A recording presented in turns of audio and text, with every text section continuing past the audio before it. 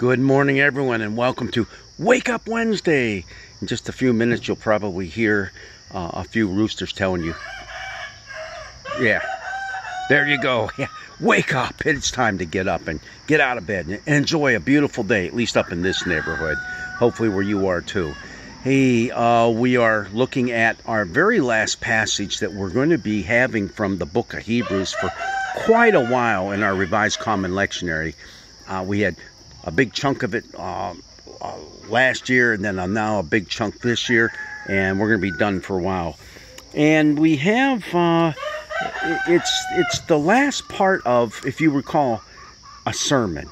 This whole book, many believe, was originally a sermon that was put on pen and paper or ink and papyrus, however you want to put it, and circulated amongst the churches. And well, it's kind of interesting. You might recall that just before this, we've talked about heroes of the faith. We've talked about people going through intense persecution and making their way through. And now we're in that final little, and in conclusion, part of a sermon. And what's going on here? Well, it almost appears as though this sermon was written for a group of people that have been through tough times and really difficult moments. But now things are kind of quieted down and it's a little smooth. And the author is trying to encourage the people to remain faithful, because, admit it, it's when things are going well for you that often you kind of neglect your life of faith. You kind of neglect listening to what those scriptures have to speak to us and say to us, and fall by the wayside. Just listen to how this goes on. Starting in chapter 13, verses 1 through 8, let mutual love continue. Okay, let mutual love. Mutual love, that's the Greek word that we get Philadelphia from. It's philios. Okay, that kind of love, which is brotherly and sisterly love amongst siblings, now extended to the Christian family as well. Okay, then it says, don't neglect to show hospitality to strangers. Okay, don't neglect that. Well, you've been doing it, now don't stop doing it. Just because things are easy doesn't mean you take your foot off the gas pedal now. No, you keep driving forward. And it's interesting to have a little reference to Abraham giving refuge to some strangers who happened to show up in his doorstep. That whole Sodom and Gomorrah story. Okay, we have that going on. Remember those who are in prison? Yeah, because back then, prisons weren't run by the state. Well, they sort of were, but they sure weren't maintained by the state because they never fed the prisoners. Maybe just a little bit of bread and water. So if you wanted your family members or friends who were there in prison to survive, you had to look after them. You did. All right. Let's see here. Remember those who are being tortured? Yeah, okay. Yeah, there are still those undergoing persecution. But it says, remember how you were tortured. So you're not being tortured anymore. So evidently, yeah, this is a quieter moment for many of the Christians.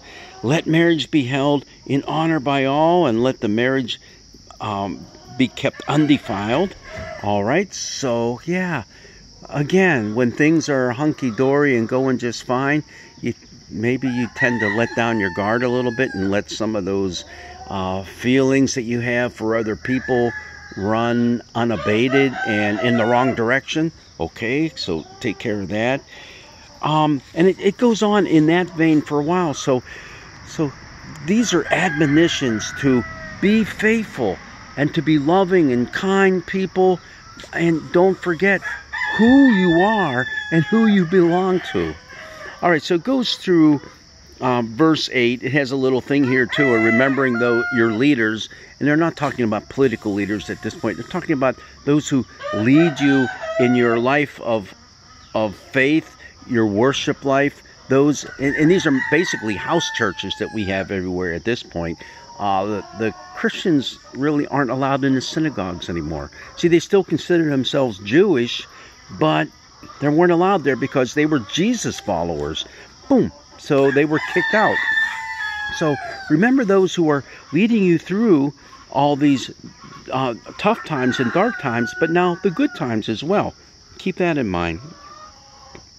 We have a bunch of verses that are lectionary skips because it gets in this whole thing about sacrifices, and it's kind of hard to understand. And really, I tried to look up in different commentaries, and even the commentaries didn't quite understand what all this talk about the blood and this and that. It's kind of difficult to understand. So our lectionary writers decided we're just going to skip it for now until we get a little more understanding of what's going on there. But it does come out in the end to this, where it says, do not neglect to do good and share what you have, for such sacrifices are pleasing to God. So all this talk about the Old Testament type sacrifices, the sacrifices that we really need to do and to pay attention to are sharing and caring for others around us, okay? And again, it gets into obeying your leaders and submit to them, and it goes all the way through to the end. There's a benediction and final exhortation that aren't part of our reading for this Sunday.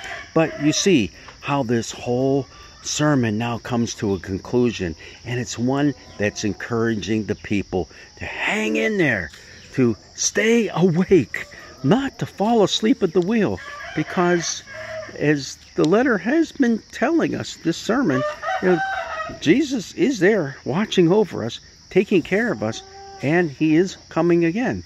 So be ready, be prepared. All right, well, it is an awesome day out there, and all my animals are saying, look at that sunshine shining on that coop and on that one there. They're saying, please, please, please feed us. And that's what I'm going to do. God's blessings be with you on this grand and glorious day.